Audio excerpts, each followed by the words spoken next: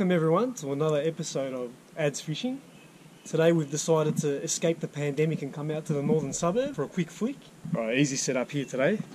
Just got a 2.5 inch Z-Man curly tail grub. We'll give that a flick and see how we go.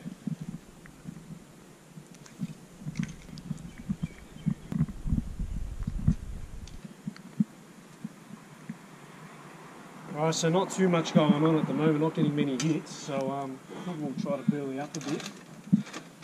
Just grab some of these. Sprinkle a little bit of this out there.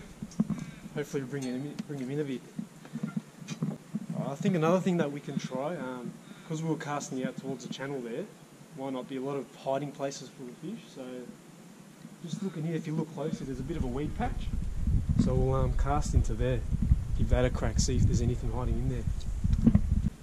Yep, here we go. Yep, I'm on.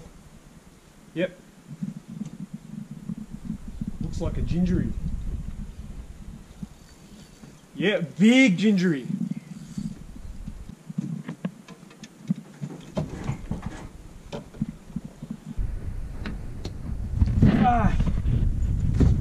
That is easily my PB gingery. Have a look at that.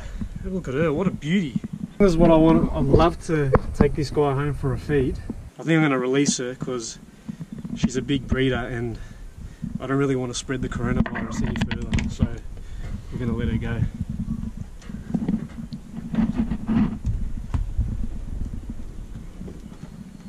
There she goes. Beauty. Alright, so things are going to be quiet now. Haven't had a touch in a while, so I'm just going to change things up to bait. Here we've got a schmacko. This is premium bait.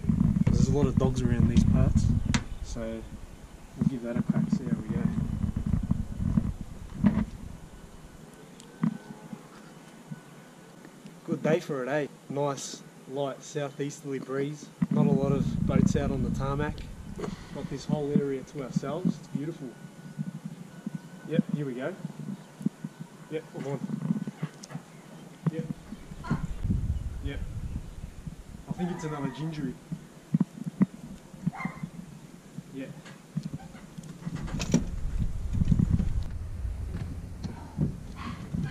And look at that, another big gingery. How hectic is that? But this guy is actually, he's a different subspecies of ginger. The first one we got was a cat ginger. This one's a dog ginger. If you have a look closely, he's the way you can tell he's got floppy ears and he's got the snout, and these ones tend to taste a bit better as well.